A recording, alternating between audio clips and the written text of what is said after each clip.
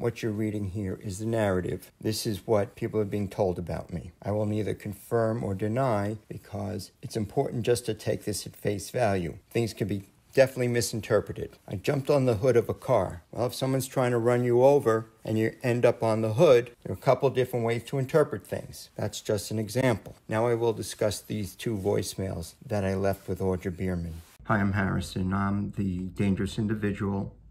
Given I left 2 voicemails with a deputy district attorney, and given the narrative being used against me, what would you expect Audra Beerman to have done after she listened to my voicemails? Call up Melinda Katz, who's the district attorney? Call up the detectives who I met with? I heard nothing. The first time I heard she was threatened was at the meeting that I pushed for with detectives from the Queens District Attorney's Office. He said the only reason you're there is the Deputy District Attorney feels threatened. So a meeting I pushed for to expose this woman and the harassment was immediately turned around and used against me. But the question remains, why didn't Audra Beerman do anything? What should have happened is there should have been a knock on the door behind me, and I should have been questioned by police, asking why do I make calls like this?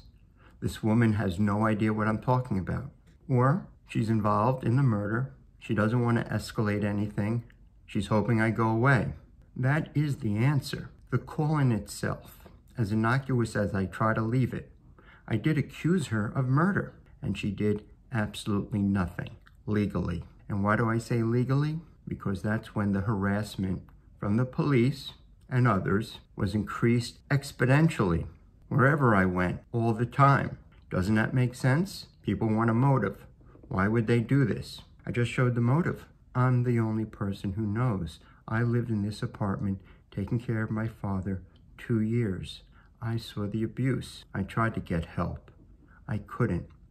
In fact, through the 2 years, I was the one being investigated. I was the one being accused of many things. Now I need to discuss the meeting I had with the detectives, which in itself indicated they were covering up the crime.